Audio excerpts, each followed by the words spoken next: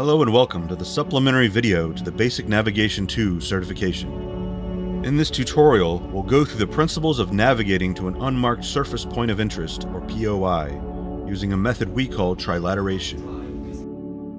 To use this method, first we need to understand orbital markers, or OMs. OMs are used to quantum travel around celestial bodies and star citizen. Each moon and planet has 6 of them. OM1 is over the North Pole and OM2 the South Pole. OM3, 4, and 5, and 6 are around the equator. OMs are geosynchronous and stay fixed relative to the rotation of the planetary body. In this example, we are using the following coordinates: OM2, 459.4, OM3, 204, OM5, 429. The numbers after the OMs mean the distance from the OM to the destination. Since OM3 has the shortest distance, we must use that as our point of origin. Let's jump to OM3. Now let's find the other 2 OMs, 2 and 5.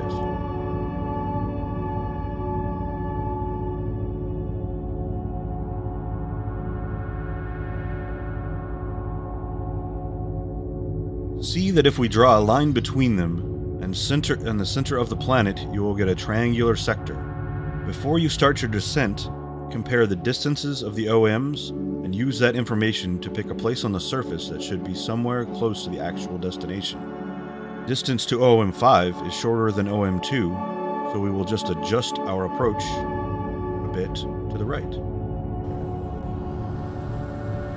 Enjoy the scenery, and remember to keep your eye on the altimeter, especially on moons and planets without atmosphere.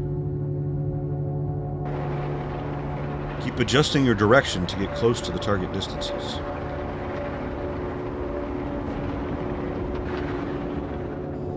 When you get close to the surface, try to keep your altitude at about 2,000 meters. Find the OM you want to approach first.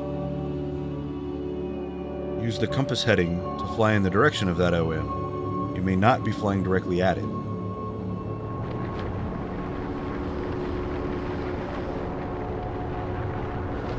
Check the distance once in a while so you don't overshoot it.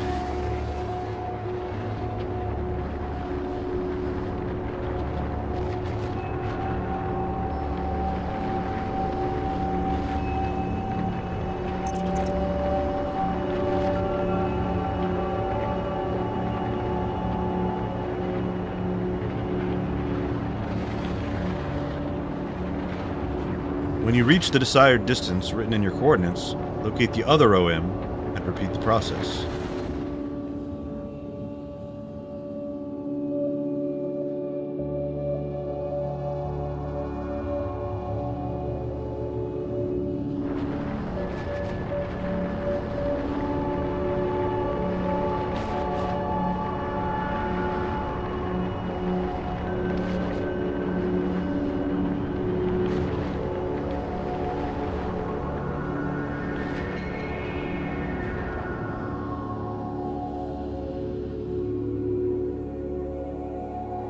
Now look around for all 3 OMs used in the trilateration. You might have to correct small errors in the distances. Do this now.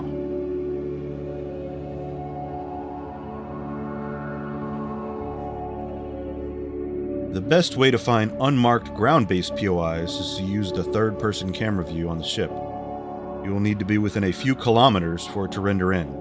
Look around until you find anything that stands out. Use your ship lights if necessary.